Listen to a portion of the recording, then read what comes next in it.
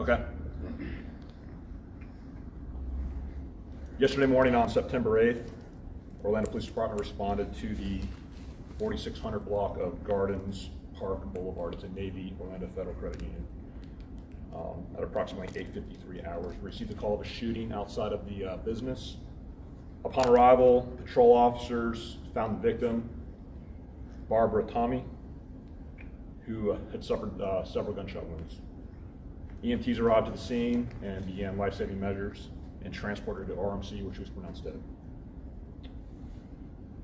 Tommy was an employee of the Navy Federal Credit Union, and we later learned that it was a domestic situation where she was shot and killed by her husband, Sylvester Ofori. A search warrant was served at the residence that they shared, and the suspect was located and taken into custody. So he is now at jail here in Orange County. What can you tell us about when he was taken into custody? Did he go peacefully? Were there any incidents? There was no resistance. He went peacefully. You guys know why he did something like that? Why he killed his wife exactly? I'm going to turn it over to our lead detective, Detective Matt Rogers, and he can answer any kind of questions that he has as far as the investigation goes. Okay. Good morning. I'm Detective Matthew Rogers, Orlando Homicide. As far as your question, ma'am, I hesitate to give that sort of information out just to protect the integrity of my case since it's an ongoing investigation. Even though there's already been an arrest made, the investigation is still very much active, and I want to protect anything and everything I can in preparation for trial. Did he was arrested before?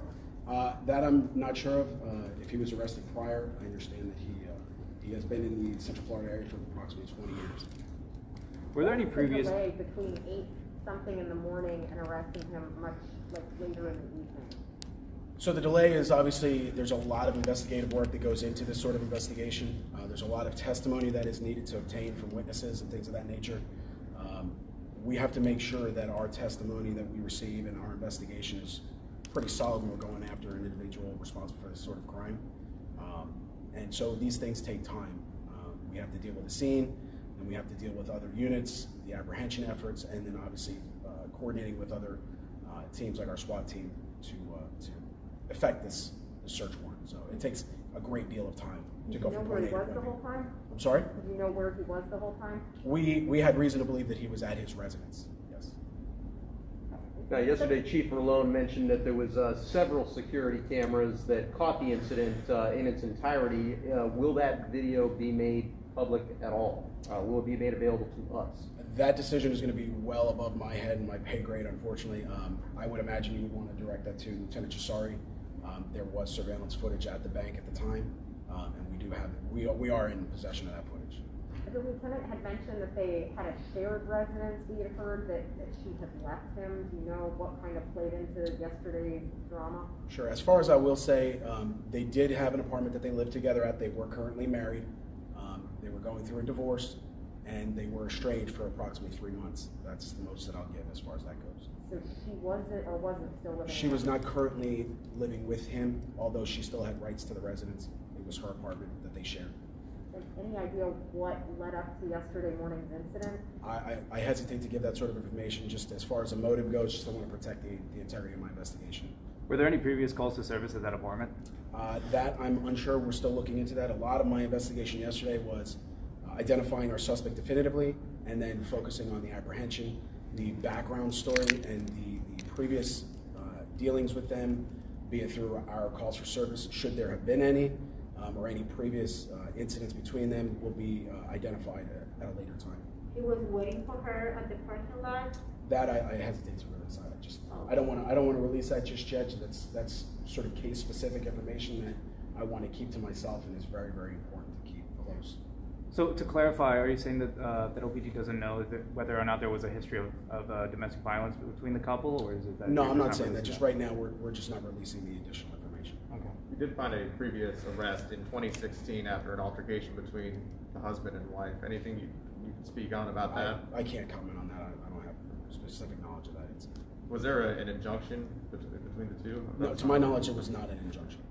Did you have to send in the SWAT team, or did he surrender peacefully? He surrendered peacefully, but due to the nature of the charges here at this particular investigation, we did utilize our SWAT team. They have Showing kids together? remorse?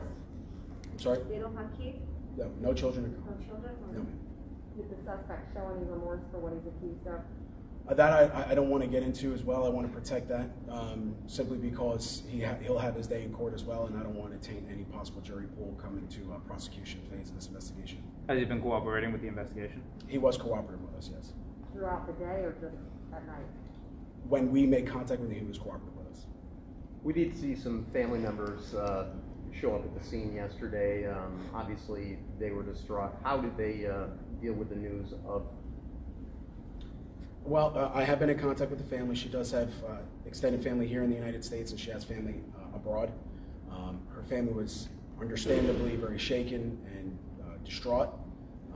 I've been in contact with them throughout my investigation to provide them updates, and I also informed them of our arrest.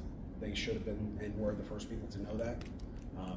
They are dealing with it as best they can, and we are here to help them in any way possible to provide some sort of closure in this incident. Now, in speaking with them, were they in fear of their lives at any point?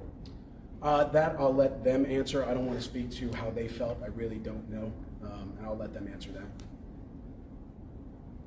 So often we see these cases of where there were warning signs that something like this could have been prevented. Were there any warning signs in this case? Can you say anything about that? I don't want to speculate on that. What I can say is that someone committed a heinous act of violence towards a loved one, and there's unfortunately no excuse for that. There are services out there for people in domestic violence type situations, and I hope that they seek those out, be it Harbor House or otherwise. Men and women alike, it makes no difference. I just hope that people reach out to the proper resources to get help if they find themselves in a situation like that, and hopefully one day we won't have to deal with this anymore. Was the gun legal and registered? I don't want to get into that, I'm sorry. Can you say what weapon was used? It was a handgun.